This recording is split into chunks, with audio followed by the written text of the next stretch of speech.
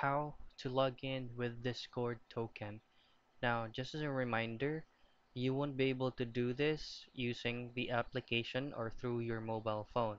You really need to do this on your web browser. Now, once you're on your PC or the browser from your device, go ahead to discord.com, and once you're on their website, simply click on the three dots at the upper right hand of your screen. Hover your mouse to More Tools and click Developer Tools. Now you will be able to see three options here: Elements, Console, and Application.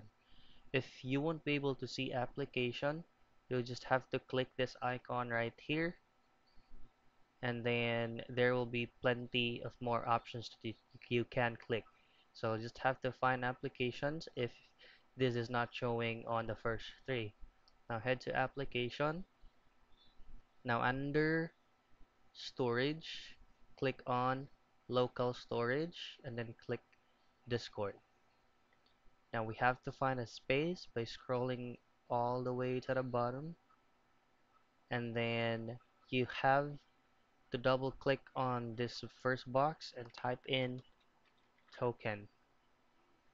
Now this extra box is this is where you have to paste your Discord token.